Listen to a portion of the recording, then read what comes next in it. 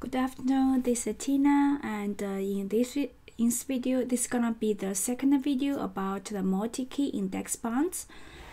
It's not actually totally related to multi-key index. It's actually related to the array. How MongoDB does a search if the fields we are using to determine a document is using the array. Okay, and multi-key index, it in the official document, it covers more than the videos, and I just want to pick something I'm most the familiar one and give you some introduction, and it actually have others. It's better if you have time, you can take a look at the official document. Okay, so here inside our DB, let me show you one scenario. Show collection. Here I'm gonna go to show you the values in this test column, test collection. Here I have X 35, 12, and 95, right? No matter I have index on this X or not, the result is gonna be the same. Okay, doesn't matter if I have this index, doesn't matter. Okay, so the behavior is now I make a query.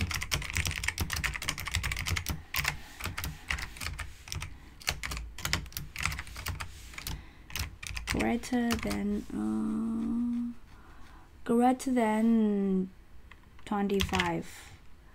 Okay, less than 35. So here in this collection, I have 3 documents, and now I'm making a query.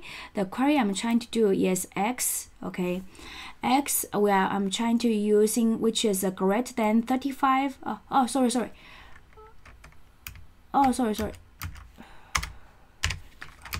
Let's use the 25. Okay, the X must greater than 25 but less than 55. And as a human, okay, I probably think the result should only has 35, right? Because see here, this one is greater than 55, and I expect it should be less than 55. So this one is not, but 35 is greater than 25 and less than 55 should be in the result. And 12 is not, 12 is less than 25, so not.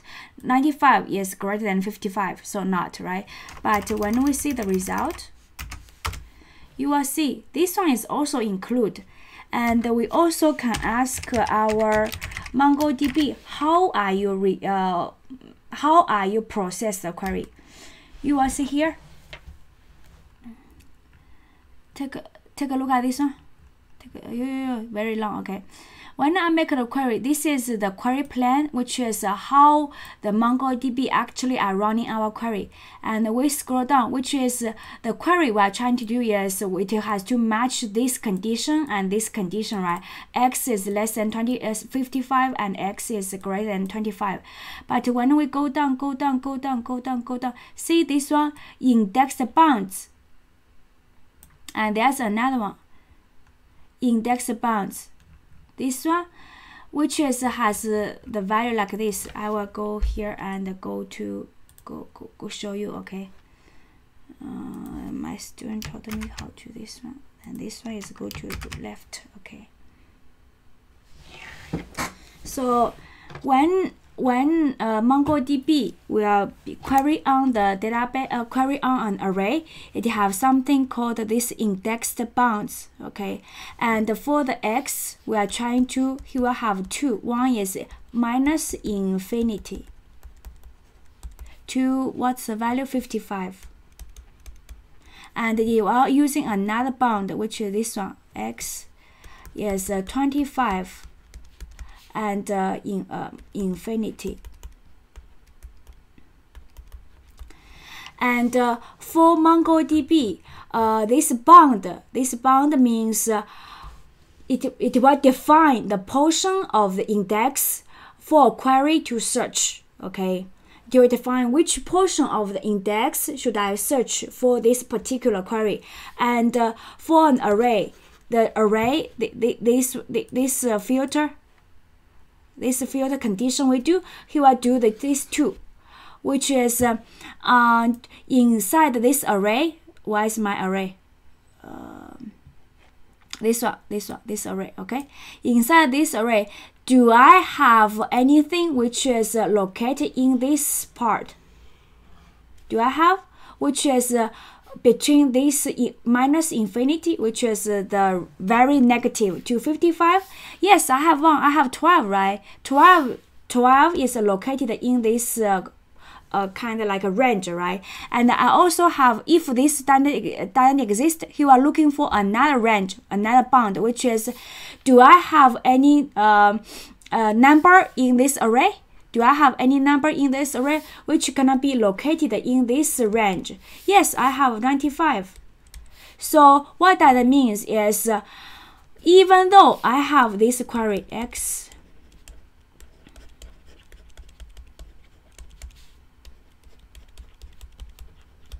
this is a query we are doing, right? Here we are trying to see in this array. This is the document we have is this one. Array is 1295.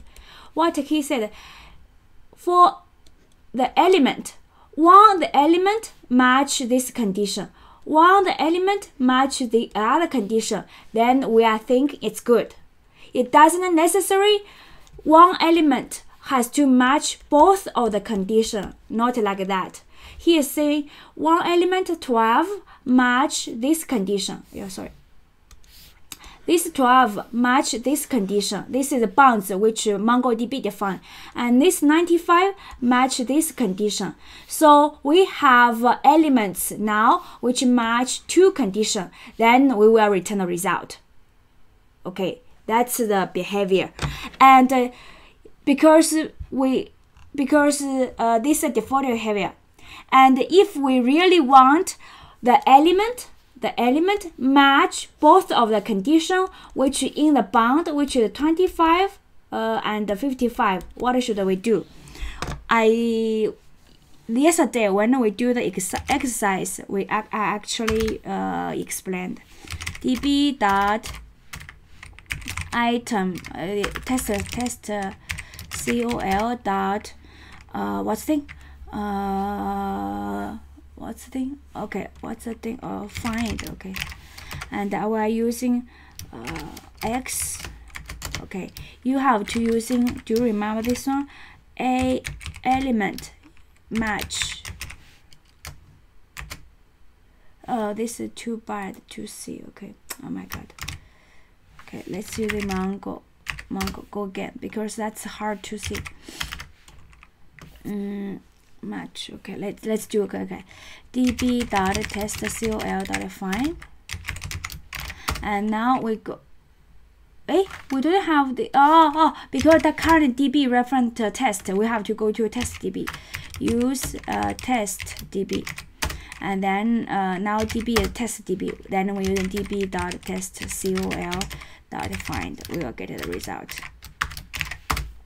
Now we know based on our previous this one, right? We expected it should return this document, but it return both this one and this one, right? And this is caused by the bound, the query bound which MongoDB use. Okay, and if we really want to filter this out, what we need to do is using the find. And here we give x and we give element match.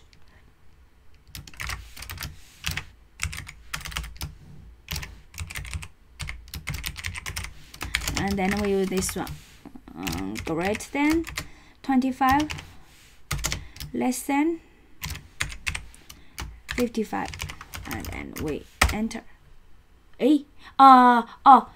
Because when we do this operation, it's gonna be working on the array. So this one is a filter out, but this one is not an array. We can do is insert another array. Insert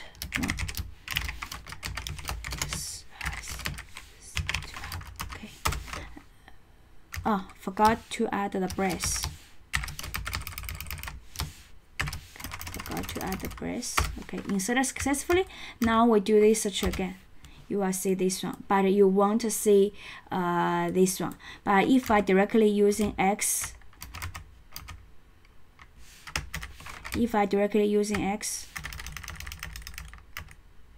you will see 3 documents.